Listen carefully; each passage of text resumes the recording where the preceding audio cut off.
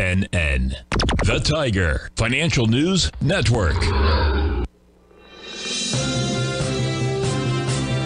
TFNN Headline News Update. Okay, folks, just to let you know that the price of gold is over $2,000 an ounce today. We got the Dow Jones, the Russell, the NASDAQ, and the S&P 500 all high, making new highs over the past week or so.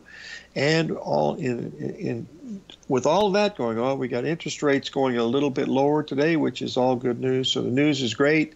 There's not much news coming about any other banks that are in trouble. The banking stocks are not rallying very much, but still there's no bad news, which is always a good thing. So keep that in mind as we look at some of these markets. We got a Friday coming up.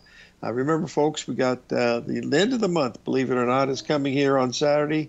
So we're going to be starting April pretty soon. And boy, I'll tell you, it's hard to believe that we're gone through 3 months so very, very quickly. So keep your eye on that price of gold, folks, because if it closes above $2,000 an ounce for 2 or 3 days, it's got an easy chance to make $2,200 an ounce here in the next 13 or 14 months.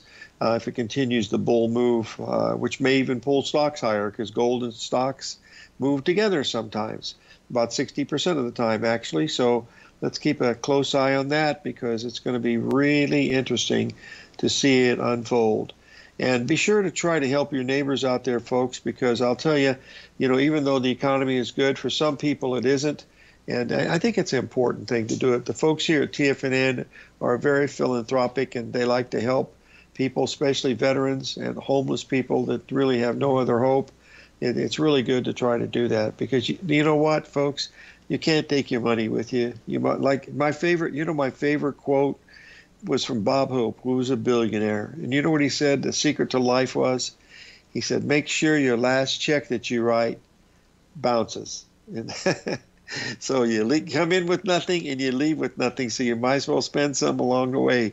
That's the way I've always done it, and it's been pretty good. I've been blessed to be doing this for 62 years, and the last 17 years here at TFNN, and made a lot of friends. So live every day in an attitude of gratitude, and we'll see you on the flip side tomorrow, and may God bless.